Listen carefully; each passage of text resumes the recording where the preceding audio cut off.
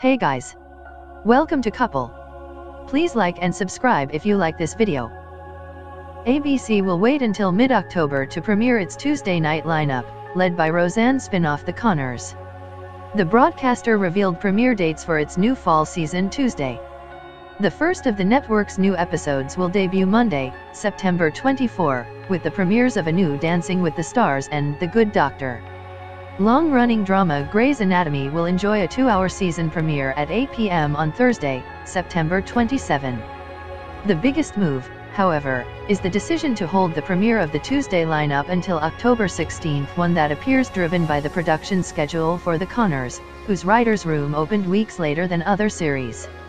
That delay was caused by the abrupt cancellation of Roseanne in response to star Roseanne Barr's racist comments on Twitter, and the 2 weeks of subsequent negotiations that led to the order for a bar-free spin-off, The Connors. Last year, ABC's fall lineup premiered 2 weeks earlier in the calendar.